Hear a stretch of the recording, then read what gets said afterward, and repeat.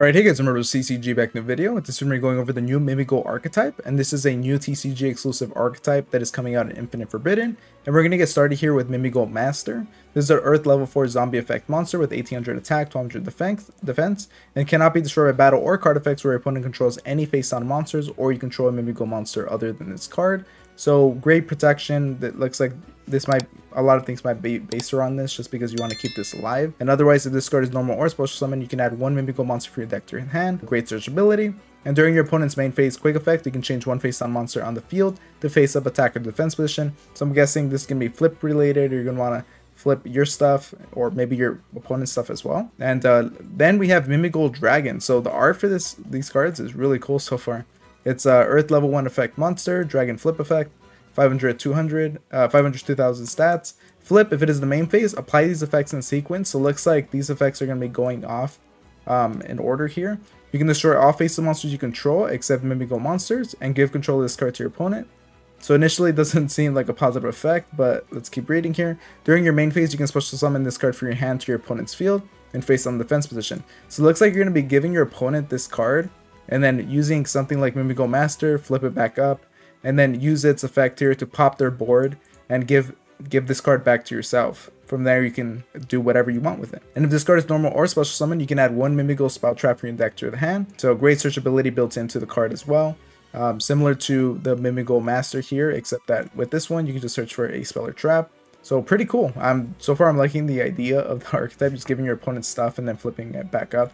It's pretty cool. And it says MIMIGHOUL Cerberus, so again, the art just killing it here. Really going with the whole theme of just kind of being a chest with potential loot and then just baiting your opponent and giving them something that they don't want. And this is a beast flip effect monster with 400 attack, 1800 defense. If it is in the main phase, apply these effects in sequence.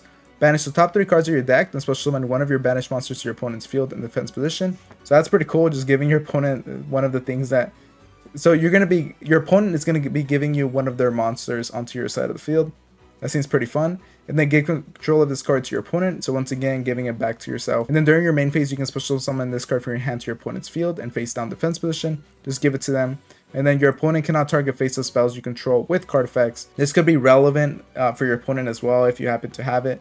But for the brief moment that they're going to have that is fine. You're going to have this card in the field on your side of this board. And from there, you're not going to be able to get targeted. Or your face-up spells aren't going to be targeted here. And it's pretty cool because you're also filling up your opponent's board with a bunch of face-down monsters that they don't want to flip. And this is MIMIGHOUL Archfiend. Again, the art is killing it. Really cool Archfiend little devil guy. It's Earth level 1, 0 attack, 1900 defense, Fiend flip effect monster. If it is in the main phase, apply these effects in sequence. Your opponent draws one card, send one card from your hand to the grave, and give control of this card to your opponent. So that's pretty strong. Just giving this to your opponent. Then from there, you flip it back up using the master. From there, you get to draw a card. And not only that, your opponent loses the card. And you have to give control of this card back to your opponent. Or back to us. And then during your main phase, you can special summon this card from your hand to your opponent's field and face on the defense position. This card is normal or special summon. You can change one face down monster in the field to face up attack or defense position.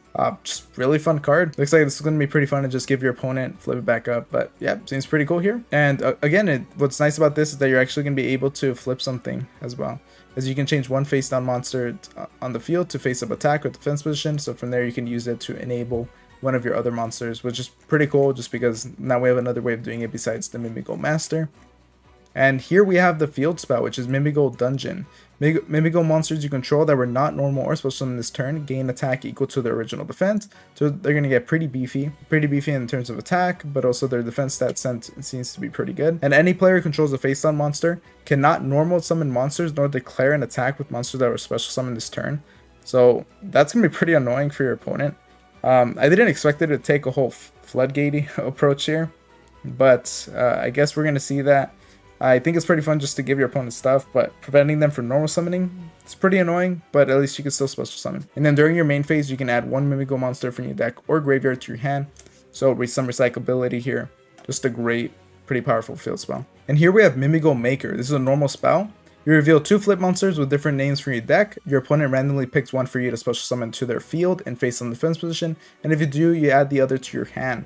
Then you can special summon one MIMIGHOUL monster from your hand. So pretty easy there. You're going to get 2 of them. Give your opponent gets to choose or randomly pick one.